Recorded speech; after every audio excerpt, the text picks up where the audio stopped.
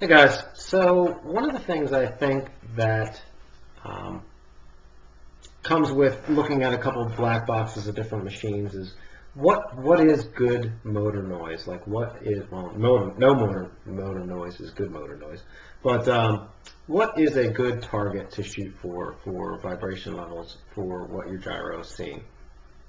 There's a lot that needs to be done nowadays with soft mounting because the newest gyros on these flight controllers are very sensitive, more sensitive than F1 boards and F3s. The F4s and F7s are even more sensitive to any vibration or noise.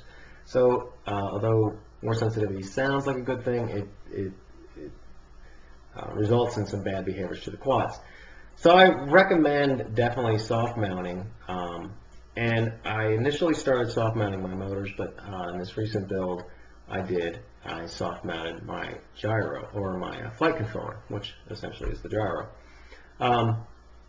And I gotta say, it's awesome how little noise I have. Now, I don't know if other people can reproduce the same, but I wanted to show, it may seem like I'm bragging a little bit, but you know, I just stumbled across this, and I'm just amazed by how little noise my gyro is seeing from this quad. So let me just pull up a picture of this. This is no fancy quad. It's a Martian 2 frame. You know, it's an omnibus F. Now it's an F3 board. It's not F4. So maybe on an F4 it's a little harder to achieve. But and then you can see these little soft mount rubber grommets.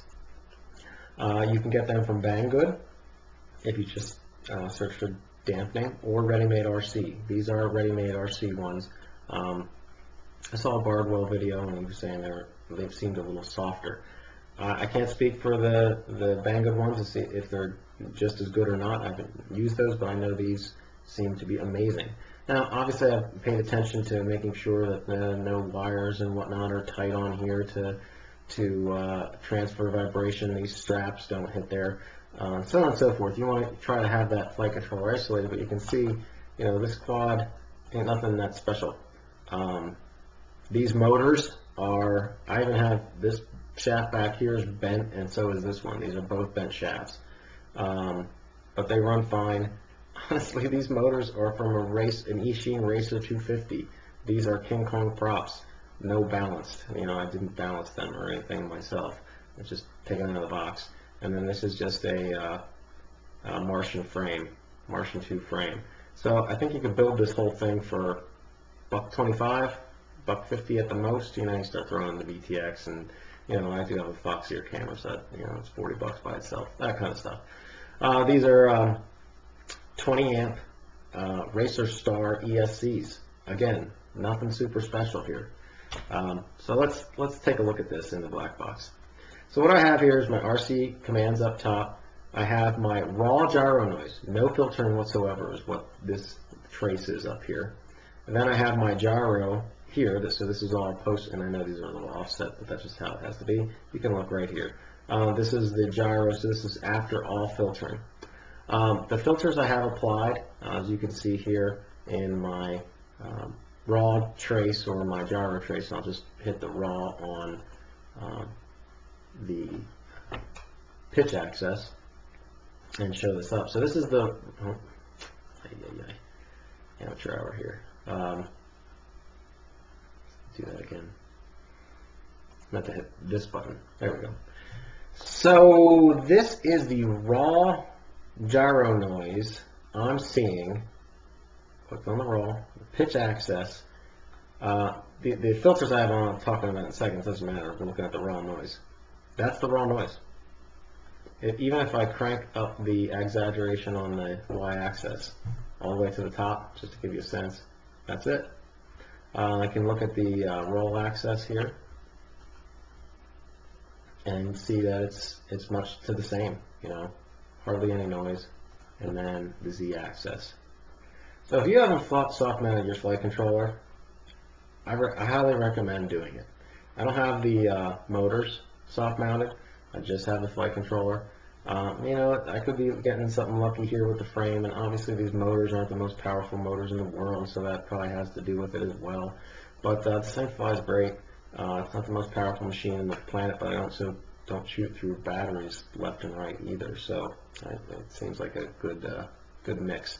If the filters I'm running on this at this point are just the Gyro low pass filter and the D-term low pass filter, and then the dynamic notch on Betaflight 3.2.1, and that's it.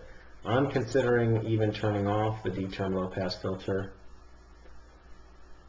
maybe even the dynamic filter. I don't know. The only thing I'm concerned about is, if I ding a prop or whatever, and next thing I know I smoke a motor because I have no filtering on whatsoever. But obviously the soft mounts are a filter in themselves. They're a mechanical filter instead of a software filter. So there is filtering no matter what I do. So anyways, check that out. That was it. You can kind of get an idea for motor traces.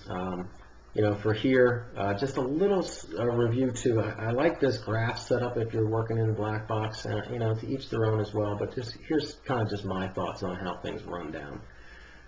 Here's the commands I'm inputting. Here is my raw gyro noise, my filtered gyro noise, then my error. So the error is the difference between what I'm asking for and what's actually occurring. So you can see I'm getting some error here. So what is that error? Well, I'm asking for the quad to produce a roll rate of 389 degrees per second, but I'm getting a higher roll rate, which is 529 degrees per second. So it's 140 degrees per second differential. So why am I getting I'm getting a faster roll rate than I'm actually asking for? It's most likely I do have D set point weight set to 0.5, so that accelerates the craft movement. But that's okay. I can always turn down my roll rate if I'm getting higher than I want it to be. So that works for me. So that's the error. So to compensate for that error, the motors are, this is the PIDs. If you go into, this is the sum of the PIDs, the P, I, and D. So it's that for pitch, roll, and yaw. So you can see my motors are spinning up in the opposite direction. So this error is on above the line. The motors are spinning below the line. So that means it's trying to compensate. You can see that means those motors here on the far side of the craft here are spinning up to compensate for that. It works, and they slow it down. My error becomes less, and then I continue through the move.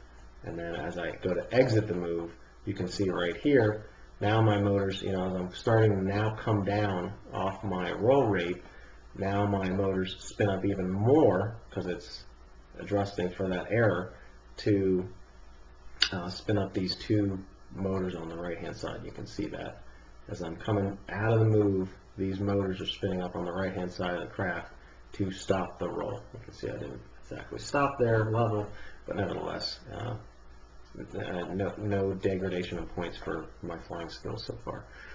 Anyways, so that's just a little tidbit on maybe some way to set up your BlackBox log traces if you're trying to look at different things. The RC interpolation and having all your RC commands smoothed out, I think, also helps a lot. You can see, what I would say is a nice, clean gyro trace and log. So I'm going to go ahead and upload this, and you guys can download it yourself and take a look at it. It's just a real simple flight where I went out, did mostly a lot of hovering, did a couple moves, and I think it was one roll move and maybe a little punch here. But I have a bunch of other logs if you want any of them. I don't care. With a bunch of punch outs and doing some testing and things of that nature. So again, thanks. Hope this helps, and it gives some sort of baseline of maybe what a target would be if you're trying to say, what is a lot of noise? What is a good low noise level? To me,